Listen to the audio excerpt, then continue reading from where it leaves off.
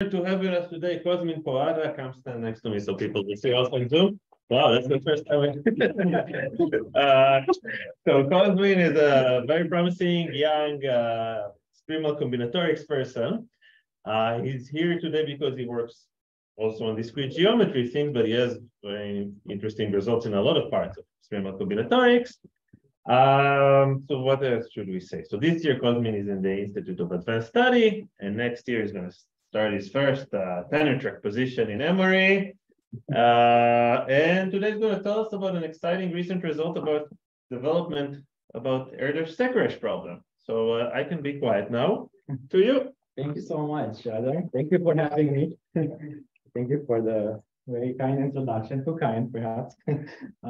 So yeah, as Adam said, I'll tell you a little bit about some recent joint work with Dmitrii Zakharov on the Erdős-Szekeres problem. So let me begin by describing what this problem is and giving some background.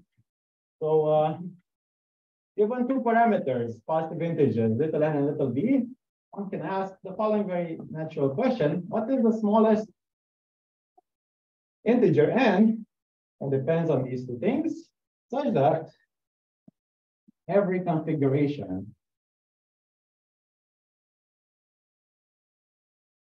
this many points in three-dimensional space in general position, no d plus 1 in the same hyperplane, n points in convex position.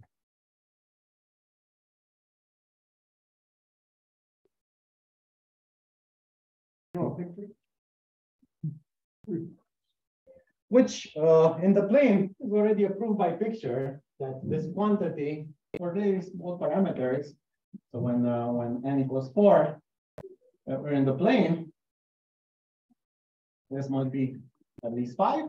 We can have 4 points that look like this. So we need at least 5 in order to hope to find always 4 points in convex position. And turns out 5 is always enough. So let me write down here.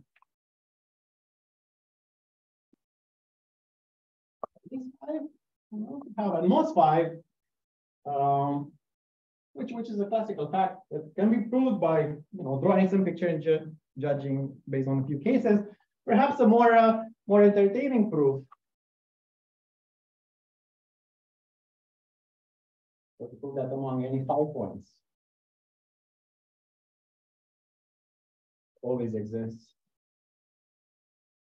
convex quadrilateral. All you have to do is remember that the complete graph on 5 vertices is not plane.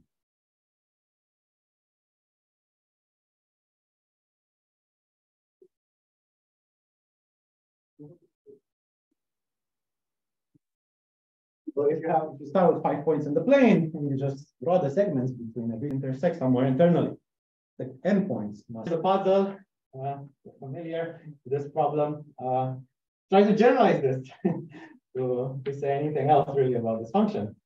So for instance, generalize this argument in any way. 9 points. More generally, on deep higher dimensions, to find d plus 3 points in convex position, d plus 2 points in convex position, which is generalizing this, d plus 3 points. So I guess the puzzle extends. Of course, in the dimensions, right? D dimension. This is for every d. To try to maybe generalize this proof with the non-planarity of A5. It's not so easy anymore. It runs into cute side questions here and there related to topological, I guess, combinatorics. Okay, but so this is not an easy parameter to compute even for small integers n and d. In fact, it's not a priori clear in the small case you're seeing this for the first time. It's not a priori clear that this number should exist to begin with. Namely, if I give you any two numbers, little n and little d, there should be a number like this to begin with, namely that always for sufficiently many points in the dimensional space, you have n points in convex position, no matter how you start with n. But this is, of course, true nonetheless. So this is famously established by Erdős and Szekeres, 1935. A really beautiful paper, quite important for the history of extremal combinatorics, because it's also Erdős's first paper in combinatorics. And in this paper, they connected this Erdős-Szekeres function that I denoted like this after the two authors. So they connected this function with a perhaps more familiar function, so-called Ramsey number for d+2 uniform hypergraphs. So the off-diagonal Ramsey number with parameters n and d+3, which by Ramsey's theorem is known to be a finite quantity. I won't sketch this proof. Just a small comment: this d+3 is the same as this d+3 from here. So this number exists. We know that if you start with sufficiently many points, you have always an convex position in the space. But okay, then the question of how many points do we actually need really is still not fully unbound. For example, is this. And short answer is that really not so good. Or to give a sense, let's say in d+2, this Ramsey number for 4 uniform hypergraphs is something like the exponential function. And so start with this many points, you find n points in convex position on the plane.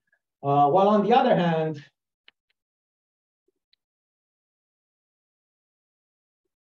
constructions of sets without convex order, so not so difficult from below to bound this function by an exponential function.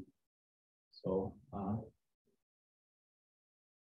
we can always construct this many points in the plane with no convex n bound. What is really the idea? Actually, maybe here I can take advantage of the school board. So proof is very simple. Essentially, start with this picture here. Okay, quadrilateral. What do you do? Pick a generic direction that's not really related to any of these directions. And then, well, you double the picture in that direction. If you do this correctly, and you keep doing this. And pick a new generic direction, double the picture, always much, like a constant factor of 2. Well, the configuration always double, so exponential. So a bit far from this, and Erdős and Szekeres themselves in this paper where they invite, in some sense indirectly, to study hypergraph Ramsey numbers, in some sense as a motivation to maybe understand this problem. And they have a better idea themselves.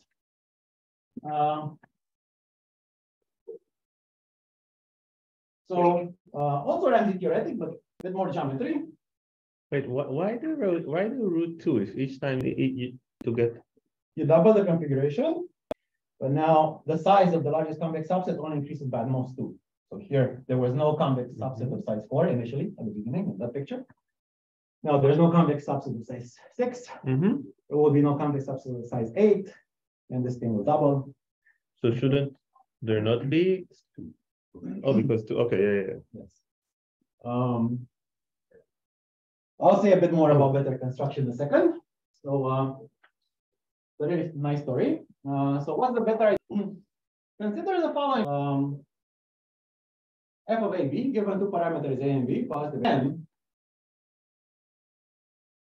is that in every configuration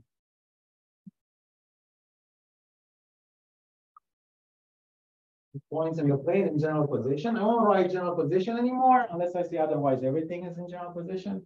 In the stop. In every configuration of that many points, there exists an A cup or a B cup. What are these things? An A cup is a convex set with A vertices that looks like this. Namely, if you order the points from left to right based on the x coordinates, you can draw these consecutive segments. of these segments of the supporting lines increase from left to right. Let's make up the B cap. The same thing with that. So B points. Where now, if you order them from left to right, the slopes of the consecutive segments are decreasing from left to right. So implicitly,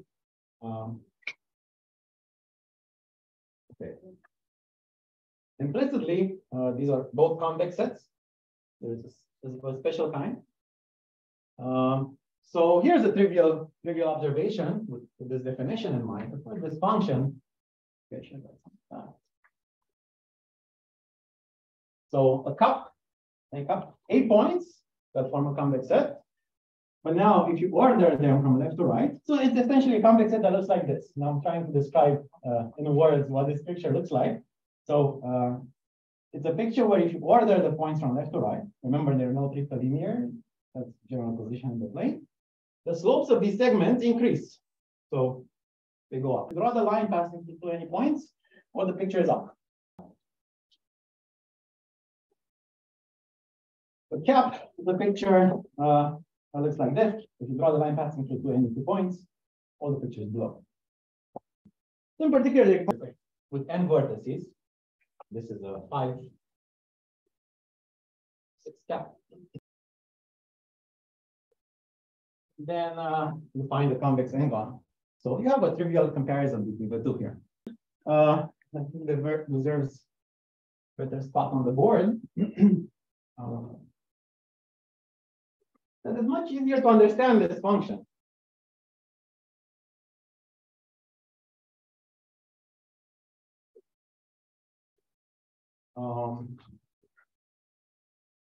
Let me write the inequality here.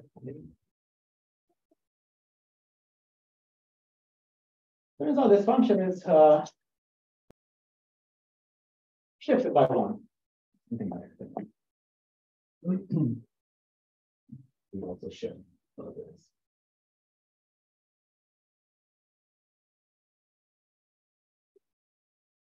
So this is of course much closer to this than this function. It's roughly 4 to the n divided by root n. Ignore constants. Somewhat amazing that we actually have an equality here. This is a bit more general. Goes under the name nowadays of the cap lemma. For every 2 parameters, A and B, which this question makes sense, so asking what this quantity is, we can say exactly what the function is. F of A, B is the binomial coefficient shifted by 1.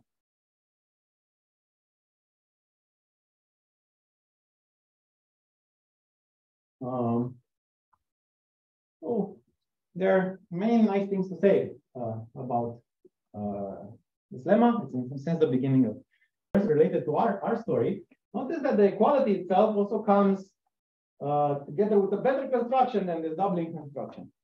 So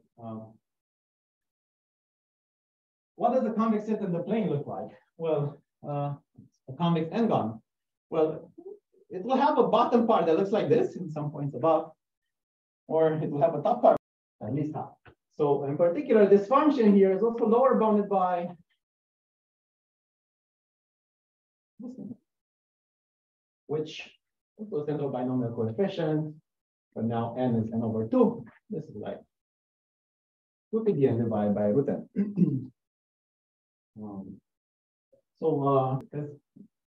In some sense, it's really an idea. This proof. And one of the proofs, the original one due to Erdős and Szekeres, well, turns out if you have this picture here, but the left end point of the cap coincides. So this is matter. Let's say this is a cup. Now at this endpoint, I start the cap.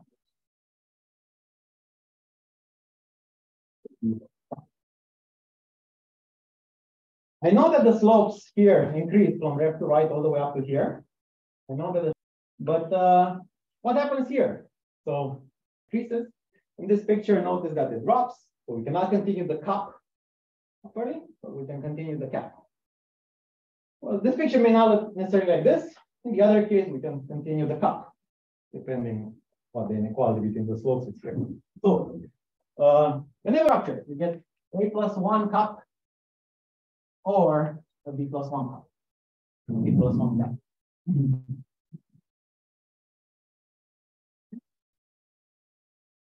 So this, with this in mind, it's not too difficult to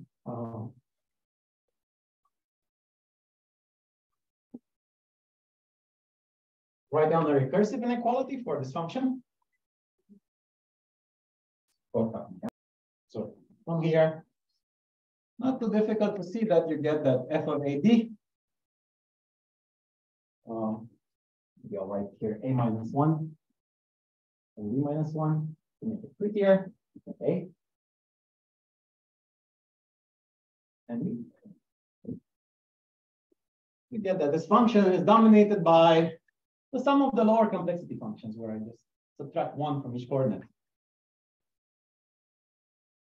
Hand side. This immediately leads to, by induction, the upper bound. That's on the left.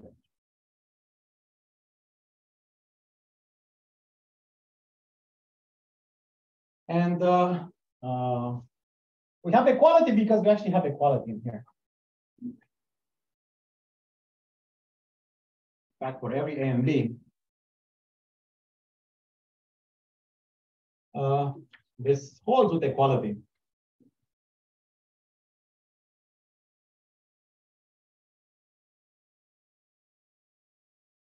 Up with the construction for that achieves this equality here. Okay, so this is the Kapka lemma. As I mentioned, there are many nice things now that arise. So this is one better. So as a quick recap, we have these of the exponent. So of course you can ask, you can always do better. So can one do better? And this is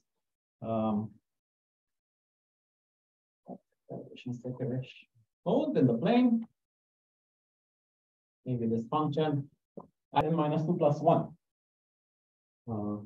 At the time, somewhat of a brave conjecture. So they posed in the original paper based on the fact that this number is between these two and that it holds for small n equals 4, n equals 5, 6. And I think they didn't check anything else. But later, conveniently, they also backed it up 30 years later or so with the construction really of a set of this many points to the minus 2 points with no convex n-gun. But the question of kind of improving really on these estimates is kind of tantalizing on its own, independent of this conjecture in light of this equality, you may say, because well, since this holds with the equality, it's quite curious already how to maybe prove that this Erdős-Szekeres function is most the central binomial coefficient without the 1. And this actually took some time. Chang and Graham first did this 50 years or so after the Erdős-Szekeres paper. And then that kind of generated a lot of activity. Not long ago, in 2016, managed to improve dramatically on this chain of inequalities, getting an approximate version of this projection. So what Sup showed was that for every n, well, this function is at most to the n plus some error term in the exponent that's sublinear in n. And, this was optimized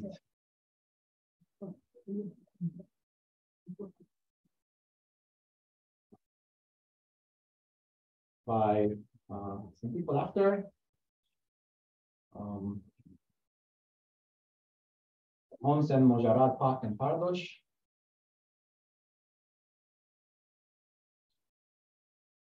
The state of the art, so somewhat optimizing this argument, generalizing it, so that this error term It's quite explicit. Is a constant times into the 1/2 function logarithm. Almost. Or some constant t that's independent of n. Okay, so let me tell you a little bit about Zook's idea. Very simple if one starts the right way with many things.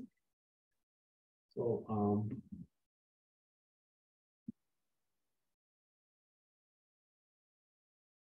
we just use the following structural result.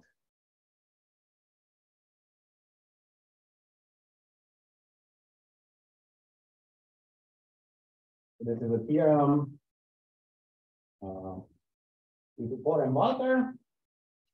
Interesting for its own sake, can prove quantitatively previous results of Barani, Pak, Solimoji, and others. Says the following: give you a set X, let's fix a parameter K, at least 3. And then I start with a set X in the plane in general position. It's pretty large in terms of K. So let's say that X is at least to the 40 times K. Although you should not take the 40 too seriously. Now, what can you conclude if you have a set like this? If this would be 4 to the K, in particular 4 to the K is bigger than some central binomial coefficient, you have a convex K-gon.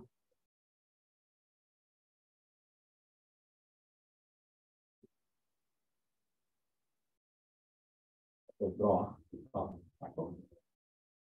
You have some convex K-gon that looks like this. As soon as X is at least 4 to the K, but X is a bit larger. So from standard arguments, somewhat larger set doesn't just have one convex K-gon, but several. And now it's a question of, okay, if you have many convex K-gons, can you say something about how they cluster, how they actually look like in the position, in the plane? How are they lined up? And turns out you have a very nice structure as soon as X is a bit larger. So if you change the base of the exponent more dramatically, get the convex K-gon such that you draw these supporting lines for the sides.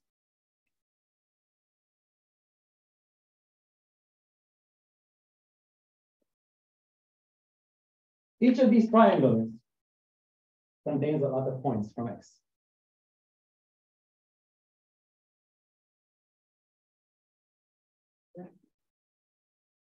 Each triangle contains a positive fraction of X. X divided by 2 to the 4 times K points in X. Points from X. You have a ton of convex K-gons. You pick any point in here in this cluster, any point in this cluster, point in here, any point in here. Well, that picture is also a convex K-gon if you have K triangles. Okay, so should be K plus 1 here and K triangles. Okay, so this is a really nice result. Previous result didn't have the dependence here on the fraction. So this was Barani proved some result like this, but much worse dependency on K, and then it's improved. And this is really the optimal dependency up to the choice of the number 40 there as positive fraction Erdős-Szekeres. Okay, so how can one use such a thing? We have the following: this many points in the plane. Well, we cannot get points to do that. But this top cap lemma is still very good at finding a top or a cap of size n over 2.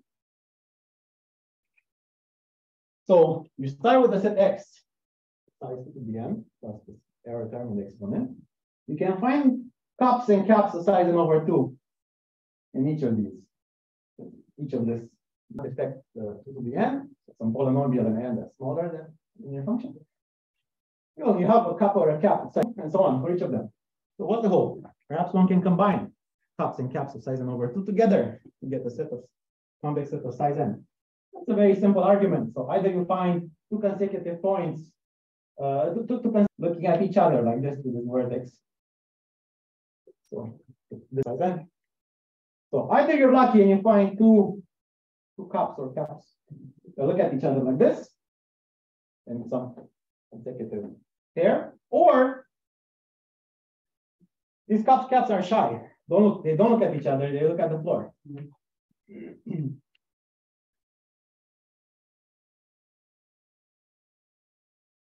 But then you can hope to combine these guys together from different sections, not necessarily consecutive. In fact, not consecutive at all. With this idea in mind, it takes one page. Okay, so this is the story in the plane.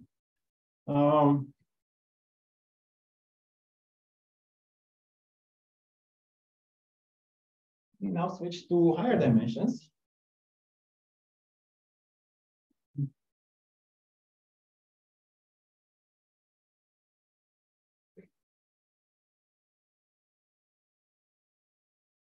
Oh, it's on the board. Oh, not on the board anymore. We have some upper bound by some Ramsey number. So this off-diagonal Ramsey number and uniformity d plus 2.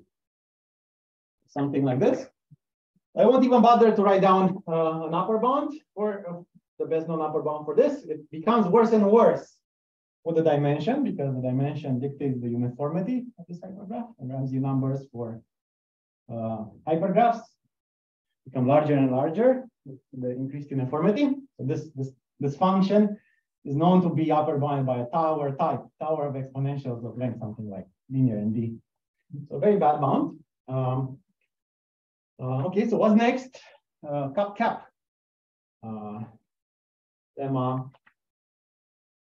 That's bad. There's the cap lemma argument. Maybe one can try to generalize. It's a bit better than this in the plane. It turns out it doesn't really generalize in any clear.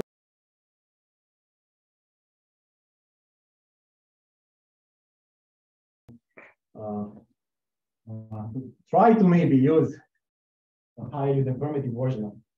There's a lot of nice words that I cannot write with the time constraints, but very nice result, like Elias and Matusek.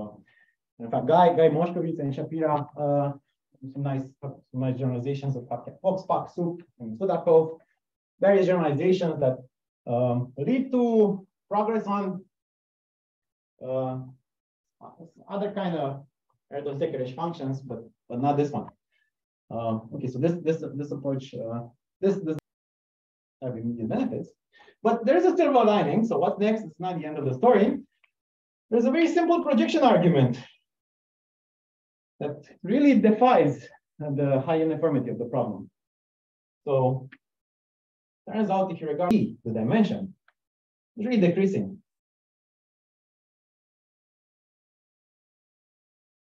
So whatever bound you have for the planar function, it actually applies for the d-dimensional function. The proof is instant. So take some generic plane, project, find the convex points there, and then look at the pre-images. Okay, I won't be wrong. The pre-images form a convex set. This applies, of course, for any choice of dimensions. So there's a very natural question that comes up. Like this argument. So could this bound becomes worse and worse with the dimension? This is kind of the wrong, the other way. Could maybe this d-dimensional function be much smaller than the planar one?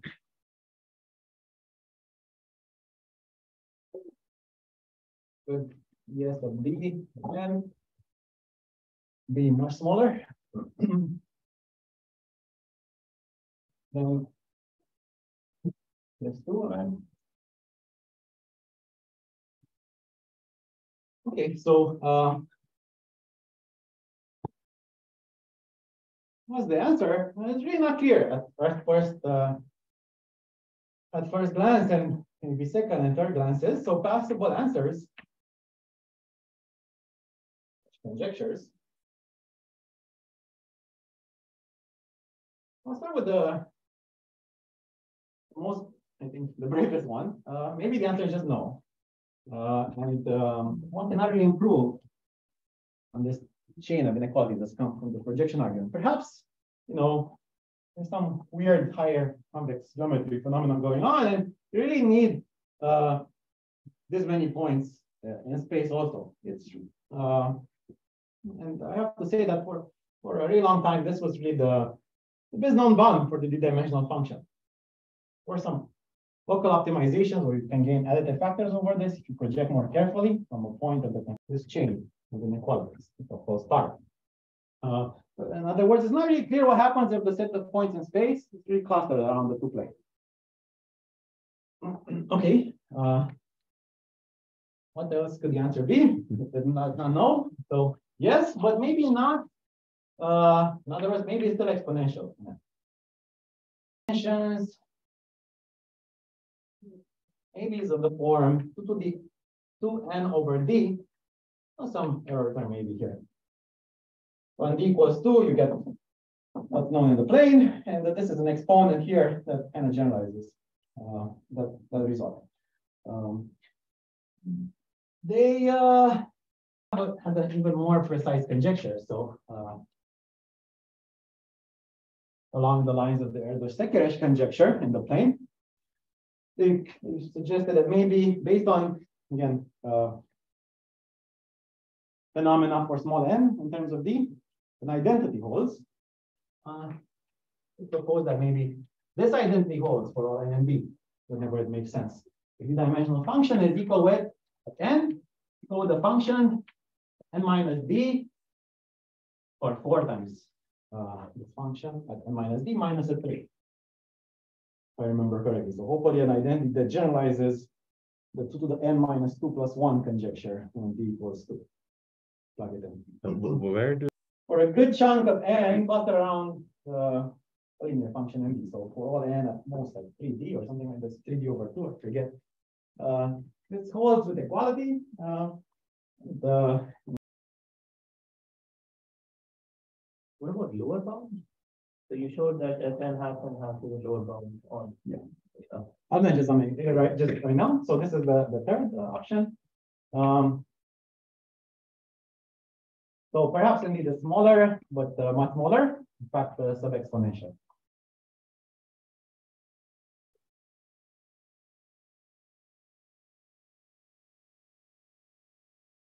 So perhaps.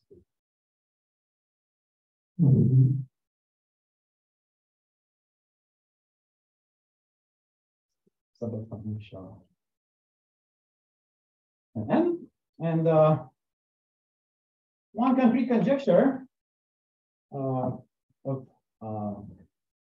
Fourier, the best known lower bound construction is achieved. So this is upper bounded by, well, equal by with 2 to the constant that depends on the dimension times n to the power 1 over d minus 1.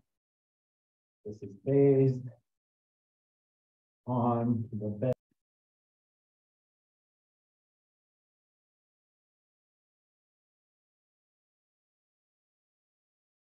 Construction due to Caroli and Walter, which is a construction of this many points in space with no endpoints in convex position. So not really clear. Unfortunate choice of a board for this statement. But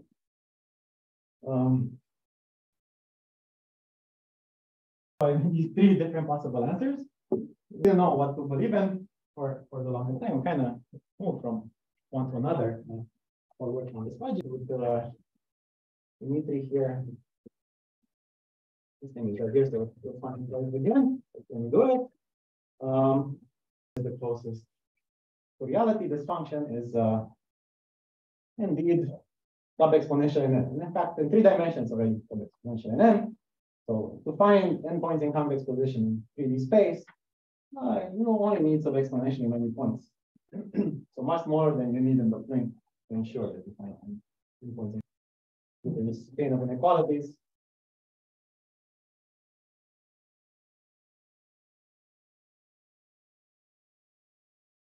So this one's still plausible. And maybe a word, short answer is I don't really, we don't really know while this is the best known construction, it could easily be not the right thing. So in some construction that I started with, so it could be that in space is not the right construction either. However, it's the best one. But I think the question that's very natural is perhaps more natural than trying to put this to the short construction. Is there some absolute constant T greater than 0 such that those measure depends on the dimension?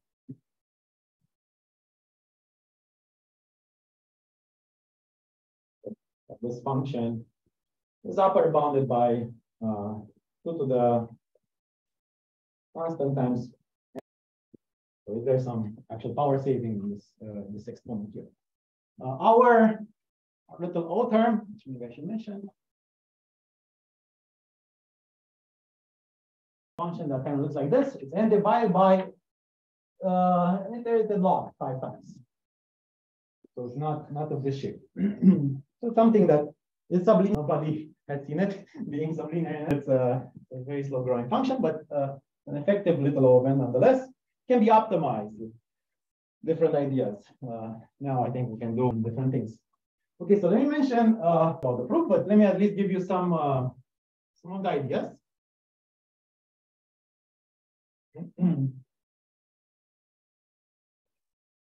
Ideas. I don't think I'll have time to get to all of them, but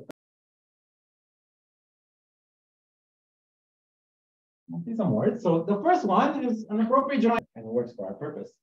In some sense, not a fully satisfying generalization, but it works nonetheless. So capital M minus 3.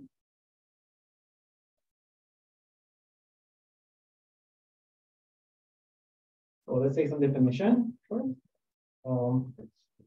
The convex set.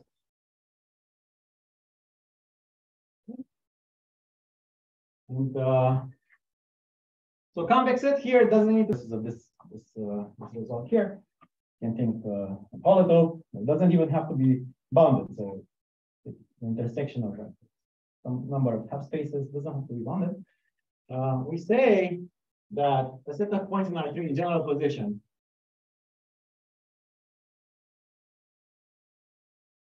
is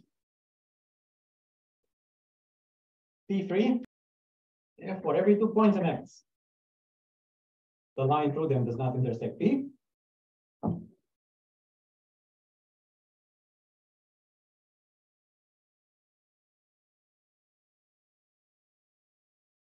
And say X is a P cap. If for every point in X,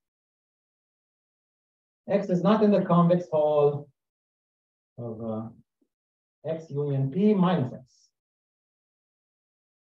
So what does this look like?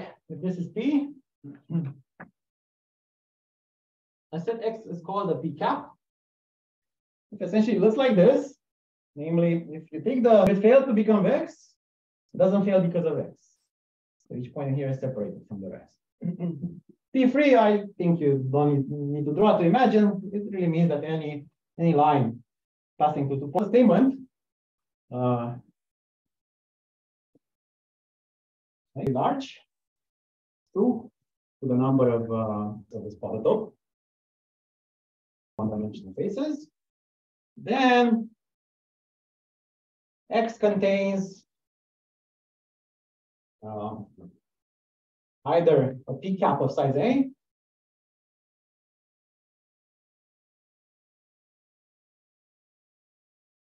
or some other kind of convex set that cannot be a cap, some convex set of size B.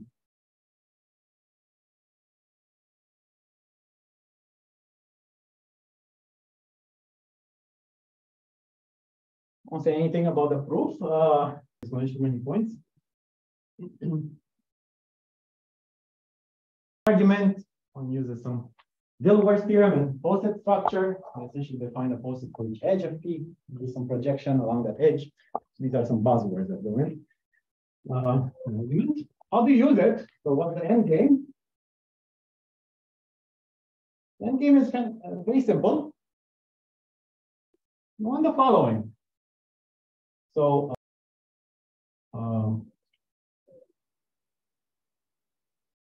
You want sets, so two things. Okay. Right here. One subsets, Z1, Z2, Zp, subsets of X. You want polytopes.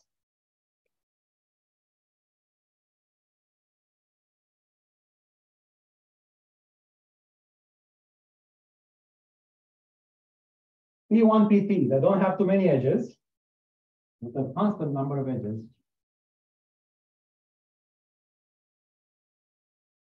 Okay.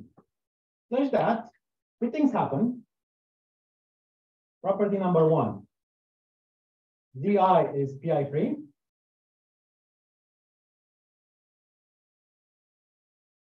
So this is like a condition about the diagonal. Take each set in here, it's Pi free with respect. It gets its own polytope with respect to which is Pi free. There's an off-diagonal condition. Each set here, nominally large in X. X, size of X to some constant. How is this useful?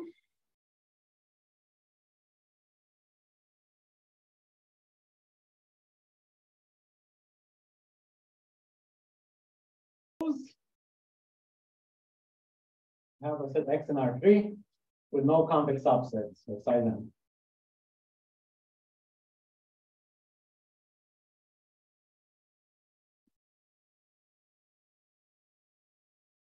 And you want to prove that X is sub-exponential in F. And you start with this. And somehow you have these really nice subsets. Z1, Zt in X, or large, and these good polytopes satisfying this condition. Well, if X is large, in particular, if it's bounded by the following binomial coefficient from below, raised to a constant C is large enough. If this is true, then the Zi's are large. If this is constant multiplied be more than the number of edges in each of these polytopes, I can apply the cap lemma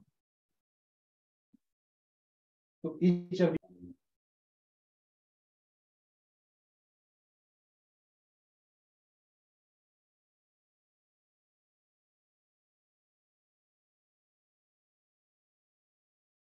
This is for appropriate. Right? Okay. We have the Zi satisfy this. So by cap lemma, for these choices of parameters A and B, you either have the cap, Pi cap of psi n over D,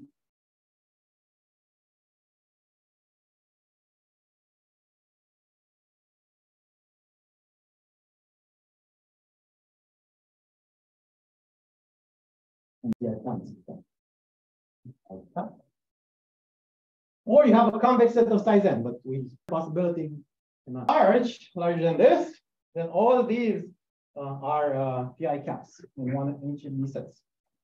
So the main observation is that these are gluable together. If you take Z1 prime, Z2 prime, and you merge, this is a convex set.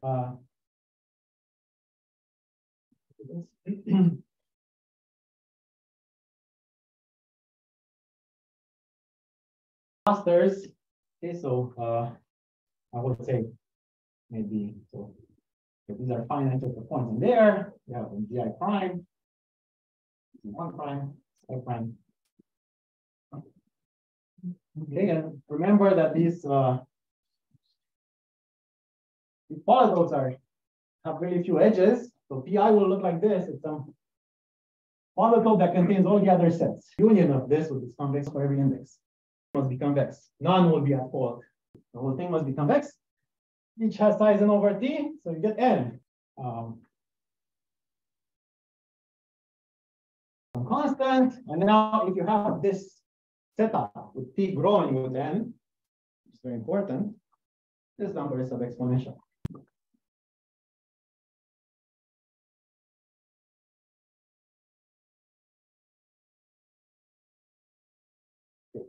So yeah, I won't really have much time to tell you what are the other ideas. Essentially, of course, the question is how can you possibly get some structure like this?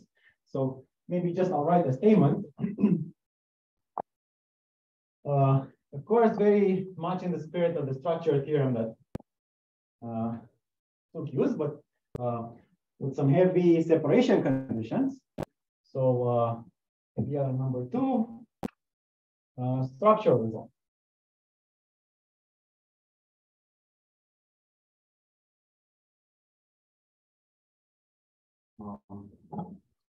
What is it?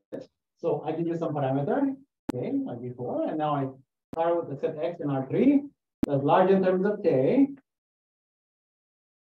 I want to bother to write some function like I did before, like this to the 40. Okay, it's a bit more complicated, but let me just say like this.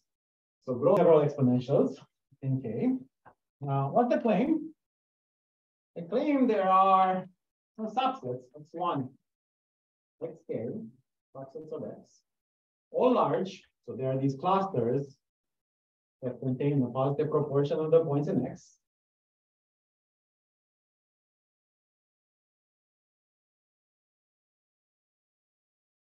They satisfy 2 important properties. The first one, perhaps not so impressive. They achieve this if you just plug in here to the 40k and you apply a full volta result. And that's how you should really think of it. There's a second condition, quite strong, that will ask for these clusters to obey. There's a very nice separation property. For every partition of these sets, into 4 intervals, into 4 groups. So maybe let me say in terms of intervals. For every part of the interval of indices, 4, we have something. Okay, we can try to draw something like here. I have this interval. It's from 1 up to k. I split it into 4 intervals. Let's do here I1, I4. No condition on these intervals. They can be closed. No matter how you split 1 up to k like this, I have this property that if you take the convex whole of the sets, the union of the sets corresponding to these indices, all the indices in I1, I3, it is separated. This joint from the convex whole of the indices coming from the other 2 intervals.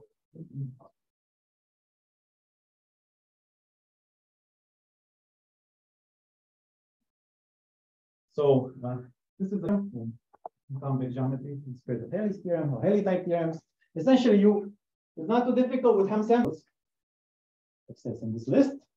That's not really enough to ensure this wild separation for every partition. But if this kind of partition fails for because of a small number of sets in the list, not 4 but 5. So because we're not 3, so it's kind of close. And then you need Ramsey type arguments to maybe push the two sides to meet in the middle.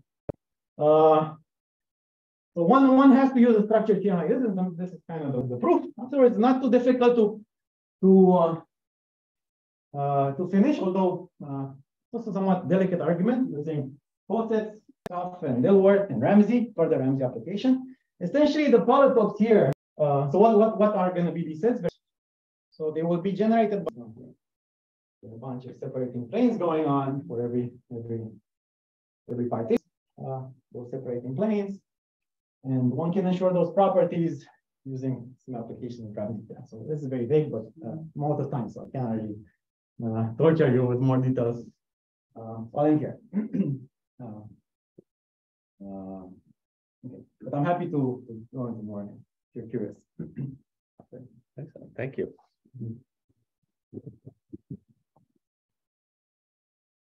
So I guess we can stop the recording and questions.